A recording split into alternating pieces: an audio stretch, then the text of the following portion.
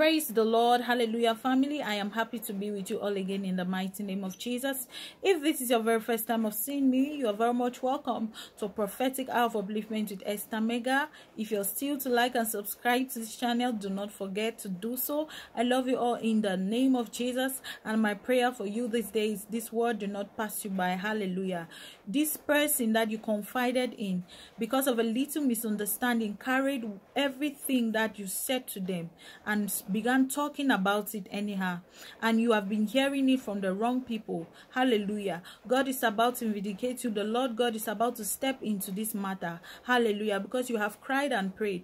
Why? Because a lot of things that you confided in them, you never believed that there was a day that was going to come that they were going to spread these things, or they were going to talk about them anyhow to the wrong people.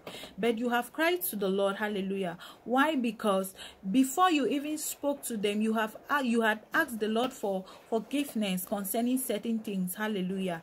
But they didn't see it this way. They kept talking about you because of a little misunderstanding. This is because the friendship that you both had, they did not value it, they did not treasure it at all. Hallelujah. And they kept speaking about you, talking about you to people, and you have been hearing about yourself from other people out there. This is because this one person that you are not supposed to trust, you trusted them.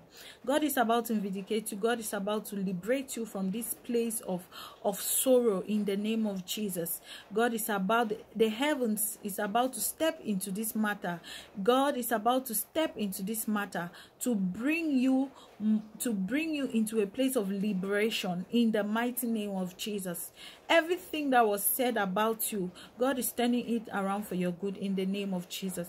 The Bible says the thoughts he has for you are of good and not of evil, to take you to an expected end. May the Lord God bring you to that expected end that you have trusted him for, that expected end of his glory, that expected end of favor, that expected end of peace and of happiness in the mighty name of Jesus, and nothing shall stop it.